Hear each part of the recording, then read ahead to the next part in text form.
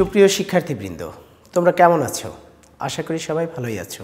আমরা আজকে যে পাঠ আলোচনায় যাব সেটি হচ্ছে ষষ্ঠ শ্রেণীর বাংলা প্রথম পত্র গদ্যাংশের নীলনদ আর পিরামিডের দেশ এর বাকি অংশ। গল্পটি নিয়ে এর আগে আরও দুটো ক্লাস হয়ে গেছে। সে দুটো ক্লাস তোমরা উপভোগ করেছো বলে আশা করি।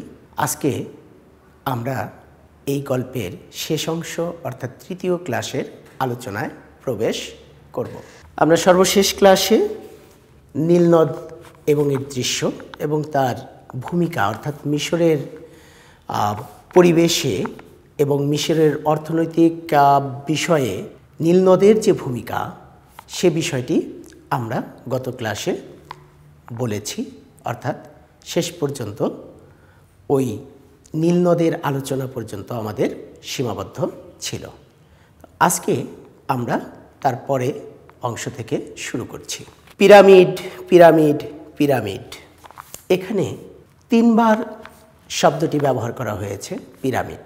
আর আমরা শুরুতেই বলেছিলাম মিশরের যে নাম আমাদের কাছে পরিচিত সেটি প্রথমেই পিরামিডের সাথেই যেন আত্মীকৃত হয়ে আছে, অর্থাৎ পিরামিড দিয়েই আমরা মিশরকে চিনতে পারি। তাই মিশর ভ্রমণে পিরামিডের প্রতি একটা আলাদা আকর্ষণ কাজ করবে, এটাই স্বাভাবিক। লেখক সেই পিরামিডের দেখা পেলেন, তাই তিনি আশ্চর্যান্বিত হলেন এবং আশ্চর্য হয়ে তিনি পিরামিড শব্দটি উচ্চারণ করলেন। চোখের সামনে দাঁড়িয়ে তিনটে পিরামিড। এই তিনটে পিরামিড পৃথিবীর সবচেয়ে পুরনো কীর্তিস্তম্ভ। কীর্তিস্তম্ভ মানে কি? অর্থাৎ কাজের মধ্য দিয়ে যে স্তম্ভ তৈরি করা হয়েছে, অর্থাৎ কোনো নিদর্শন। এখন এই পিরামিডকে বলা হয়েছে সেই পৃথিবীর সবচেয়ে প্রাচীন কীর্তিস্তম্ভ, অর্থাৎ মানুষ যে সমস্ত স্তম্ভ বা মানুষ যে সমস্ত প্রাসাদ কিংবা মানুষ যে অবকাঠামো তৈরি করেছে সেই তৈরি অবকাঠামোর মধ্যে সর্বপ্রাচীন হচ্ছে এই মিশরের পিরামিড। তাই তাকে বলা হয়েছে পৃথিবীর সর্বপ্রাচীন কীর্তিস্তম্ভ। যুগ যুগ ধরে মানুষ এদের সামনে দাঁড়িয়ে বিস্তর জল্পনা কল্পনা করেছে। দেয়ালে খোদা এদের লিপি উদ্ধার করে এদের সম্বন্ধে পাকা খবর সংগ্রহ করার চেষ্টা করেছে। এখানে আমরা যেটা দেখলাম যে এই আশ্চর্য যে স্থাপনা অর্থাৎ পিরামিড, এগুলো দেখে মানুষের মনে নানা ধরনের কল্পনা এসেছে, কিভাবে তা তৈরি হতে পারে, কেন তৈরি করা হয়েছে ইত্যাদি নানা ধরনের প্রশ্ন মানুষের মনে এসেছে। সেই প্রশ্নগুলোর তারা জবাব খোঁজার চেষ্টা করেছে নানাভাবে, কখনো আন্দাজ করে, কখনো ধারণা করে, কখনো সেগুলো পরীক্ষা নিরীক্ষা করে। আবার সেই পিরামিডগুলোর গাত্রে যে খোদাই করা যে লিপি ছিল, লিপি কাকে বলে? অর্থাৎ ভাষার যে বর্ণ অক্ষর, অর্থাৎ যে বর্ণ দ্বারা ভাষাকে উপস্থাপন করা হয়, এই রকম যে লিপি পিরামিডের গায়ে স্থাপন করা ছিল, ঠিক সেই লিপিগুলো পাঠ উদ্ধার করে তারা পিরামিড সম্পর্কে পাকা খবর সংগ্রহ করতে চেয়েছে, অর্থাৎ পিরামিডের উদ্দেশ্য, তার তৈরি কেন করা হয়েছে ইত্যাদি সম্পর্কে বিস্তারিত খবর দেওয়ার চেষ্টা করা হয়েছে। মিশরের ভিতরে বাইরে আরও পিরামিড আছে, কিন্তু গিজা অঞ্চলের যে তিনটে পিরামিডের সামনে আমরা দাঁড়িয়ে সেগুলোই ভুবন বিখ্যাত, পৃথিবীর সপ্তাশ্চর্যের অন্যতম। লেখক যেটা বললেন যে এই যে পিরামিড, এই পিরামিড পৃথিবীর আরও বেশ কিছু জায়গায় আমরা দেখতে পাই। পিরামিডের যে সংখ্যাধিক্য সেদিক থেকে মিশর অনেক বেশি এগিয়ে, অর্থাৎ মিশরে অনেক বেশি সংখ্যায় পিরামিড রয়েছে। এবং শুধু তাই নয়, যে বড় বড় যে পিরামিডগুলো তার সবগুলোই এই মিশরে অবস্থিত।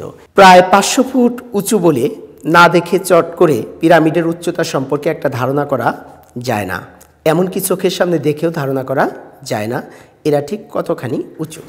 লেখক বলতে চেয়েছেন যে পিরামিডের যে উচ্চতা আমরা স্বাভাবিক দৃষ্টিতে দেখি সেটা আসলে তার প্রকৃত উচ্চতা নয়। কি কারণে? কারণ হচ্ছে পিরামিডের যে পাথরগুলো সেটা ঢালু হতে হতে শীর্ষে প্রবেশ করেছে, অর্থাৎ শীর্ষের যে পাথর, এই কারণেই খুব অল্প দূরত্বের বলে মনে হয়। কিন্তু বিষয়টি যদি পিরামিডটি যদি সোজা পাথরের ওপর স্থাপন করা হতো, অর্থাৎ পাথরের পর পাথর স্থাপন হতো সোজা করে, তাহলে পিরামিডের উচ্চতা অনেক অনেক বেশি এবং দৃষ্টিতে দেখা একবারে সম্ভব হতো বলে মনে হয় না। চ্যাপ্টা আকারের একটা বিরাট জিনিস আস্তে আস্তে ক্ষীণ হয়ে 500 ফুট উঁচু না হয়ে যদি চোঙ্গার মতো একই সাইজ রেখে উঁচু হতো, তবে স্পষ্ট বোঝা যেত 500 ফুটের উচ্চতা কতখানি উঁচু। অর্থাৎ সেটা যদি সরাসরি উঁচু হতো তাহলে তার উচ্চতা অনেক বেশি বলে মনে হতো। বোঝা যায় দূরে চলে গেলে, অর্থাৎ যখন তিনি ওই গিজে অঞ্চল ছেড়ে অনেক দূরে চলে গেলেন তখনই তার কাছে মনে হলো সেই 3টি পিরামিডের যখন শিখর দেখা যাচ্ছিল তখনই তিনি অনুভব করতে পারলেন যে এর উচ্চতা প্রকৃত আসলে কত। তাই বোঝা যায় এ বস্তু তৈরি করতে কেন 23 লক্ষ টুকরো পাথরের প্রয়োজন পড়েছিল। টুকরো বলতে একটু কমিয়ে বলা হলো, কারণ এর 4-5 টুকরো একত্র করলে একখানা ছোট খাটো ইঞ্জিনের সাইজ ও ওজন হয়, কিংবা বলতে পারো 6 ফুট উঁচু এবং 3 ফুট চওড়া করে এ পাথর দিয়ে একটা দেয়াল বানালে সে দেয়াল লম্বায় 650 মাইল। লেখক বোঝাতে চেয়েছেন যে পাথর যত ব্যবহার করা হয়েছে তার যে আয়তন হতে পারে, যে আয়তনের এখানে হিসাবটা দেওয়া হয়েছে তা দিয়ে মূলত বলা হয়েছে যে একটা পিরামিড তৈরিতে কত পাথর এবং কত লোকের পরিশ্রম ছিল। সবচেয়ে বড় পিরামিডটা বানাতে নাকি 1 লক্ষ লোকের 20 বছর লেগেছিল। তাদের যে ধারণা সেটা ছিল হলো তাদের শরীর যদি মৃত্যুর পর পচে যায় কিংবা কোনো প্রকারের আঘাতে ক্ষত হয় তবে তারা পরলোকে অনন্ত জীবন পাবেন না। তাই মৃত্যুর পর দেহকে মমি বানিয়ে সেটাকে এমন একটা পিরামিডের ভেতর রাখা হতো যে তার ভিতর ঢুকে কেউ যেন মমিকে ছুঁতে পর্যন্ত না পারে। নিদ্রিতের চোখে যেরকম পড়ে আমার চোখে ঠিক তেমনি এসে পড়ল পশ্চিম আকাশ থেকে চন্দ্রাস্তের রক্তচ্ছটা আর পূর্বাকাশ থেকে নব অরুণোদয়ের পূর্বাভাস। এখন যে বর্ণনা লেখক শুরু করলেন সেটি সকালের, অর্থাৎ একদিকে চন্দ্র অস্ত যাচ্ছে আর অন্যদিকে সূর্য উদিত হচ্ছে। রাস্তা ক্রমেই শুরু হয়ে আসছে। রাস্তায় দুদিকে দোকানপাট এখনো বন্ধ, দু একটা কফির দোকান খুলি করছে। ফুটপাতে লোহার চেয়ারের ওপর পদ্মাসনে বসে 2-4টি সুদানি দারোয়ান তসবি জপছে। খবরের কাগজগুলো দোকানের সামনে অল্প একটু ভিড়, অর্থাৎ সকালবেলা যেভাবে হয়ে থাকে আর কি। ধার্মিকেরা তাদের নামাজের পর হয়তো তসবি জপছে, আবার এদিকে কফির দোকানগুলো খুলছে সবেমাত্র। আবার সংবাদপত্রের যে দোকানগুলো তারা তো ভোর থেকেই তাদের কাজ শুরু করে, এই জন্য তারাই সবার আগে খুলেছে এবং তাদের সেখানে সংবাদের জন্য মানুষও ভিড় জমিয়েছে। তরল অন্ধকার সরল আলোর জন্য ক্রমেই জায়গা করে দিচ্ছে। আধো ঘুমে আধো জাগরণে জড়ানো হয়ে সব কিছুই যেন কিছু কিছু দেখা হলো। সবচেয়ে সুন্দর দেখাচ্ছিল মসজিদের মিনারগুলোকে। এদের বহু মিনার দাঁড়িয়ে আছে আল্লাহর নামাজের ঘর মসজিদের ওপর। মসজিদে যে নিপুণ মোলায়েম কারুকার্য আছে সেরকম করবার মতো হাত আজকের দিনে কারো নেই। এরপরেই আমরা দেখলাম তিনি মোহিত হয়েছেন সে দেশে মসজিদগুলোর সৌন্দর্য নিয়ে, অর্থাৎ সেই উপাসনালয়, অর্থাৎ মুসলিমরা যেখানে প্রার্থনা করে থাকে সেই মসজিদ, তার যে মিনার কতটা সুন্দর হতে পারে, কতটা কারুকার্য খচিত হতে পারে, তা মানুষকে কতটা মোহিত এবং আকর্ষণ করতে পারে সে বিষয়টি তিনি বললেন। প্রকৃতির গড়া নীল আর মানুষের গড়া পিরামিডের পরেই মিশরের মসজিদ ভুবন বিখ্যাত এবং সৌন্দর্যে অতুলনীয়। পৃথিবীর বহু সমজদার শুধু এই মসজিদগুলোকেই প্রাণ ভরে দেখবার জন্য 7 সমুদ্র 13 নদী পেরিয়ে কায়রোতে আসেন। লেখক এখানে যেটা বলতে চাইলেন যে তিনি মিশরের 3টি বিষয়কে তুলে ধরতে চাইলেন যার সৌন্দর্য অতুলনীয় এবং যার সৌন্দর্যে সারা পৃথিবী থেকে মানুষজন মিশরে এসে থাকে। তা কি? সেটা হচ্ছে প্রাকৃতিক যে সৌন্দর্য, নীল নদ, দ্বিতীয়ত হচ্ছে মানুষের তৈরি পিরামিড ও মসজিদ। এই 3টি মিশরকে যেন পরিচিত করে তুলেছে, আকর্ষণের কেন্দ্রবিন্দুতে পরিণত করেছে সারা বিশ্বের মানুষের কাছে। আজকের এই আলোচনার মধ্য দিয়েই নীলনদ আর পিরামিডের দেশ গল্পটি আলোচনা সমাপ্ত হলো। এতক্ষণ আমরা যে গল্পটি আলোচনা করলাম তার লেখক সম্পর্কেও আমাদের কিছু জানতে হয়। আমরা সৈয়দ মুস্তফা আলী সম্পর্কে একটু জেনে নিই।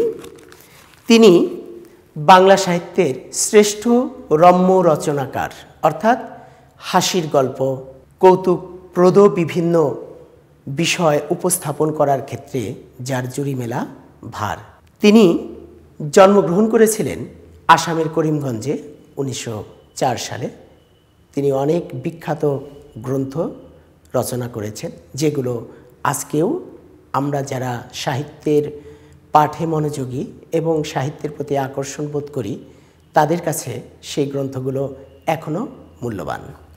তার রচিত গ্রন্থগুলোর মধ্যে রয়েছে দেশে বিদেশে, পঞ্চতন্ত্র, চাচা কাহিনী, শবনম সহ আরও অনেক গ্রন্থ।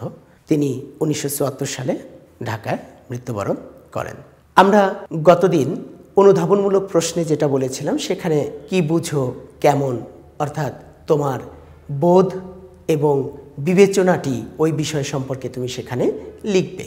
কিভাবে লিখবে প্রশ্নগুলো, সেগুলো আমরা বলেছি।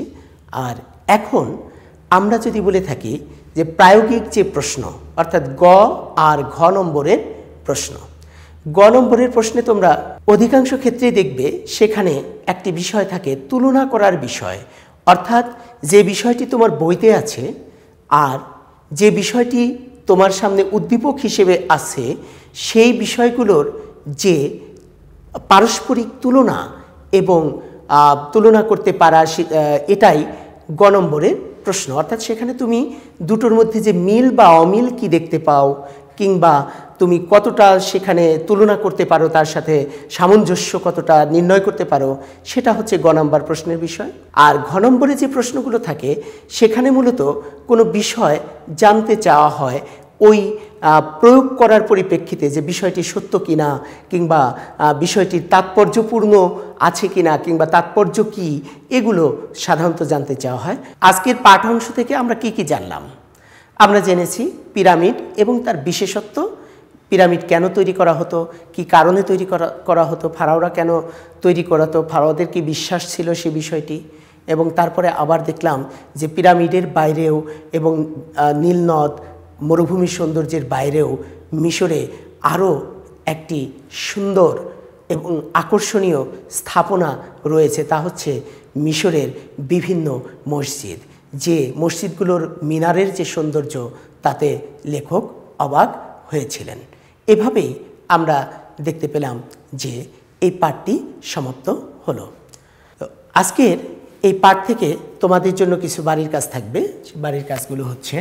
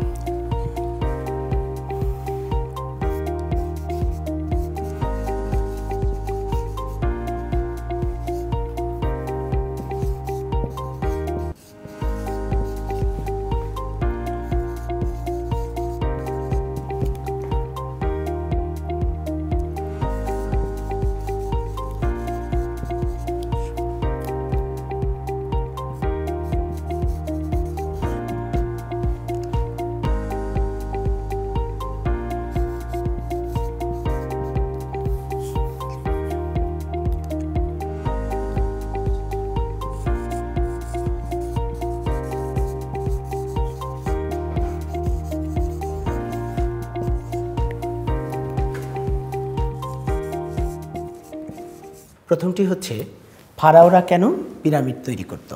এটি 2 নম্বরের একটি প্রশ্ন হিসেবে তোমরা উত্তর করে নেবে।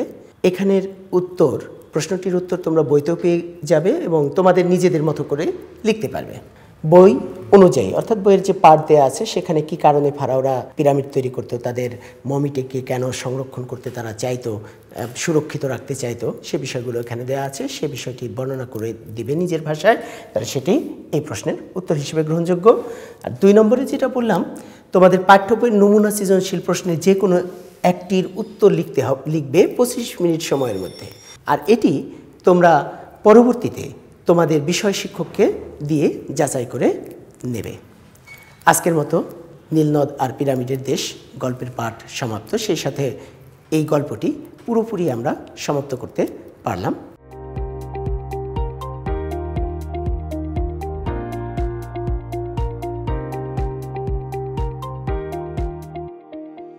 আমার ঘরে আমার স্কুলের আজকের এই পাঠটি কিশোর বাতায়নের পেজে তোমরা উপভোগ করতে পারবে।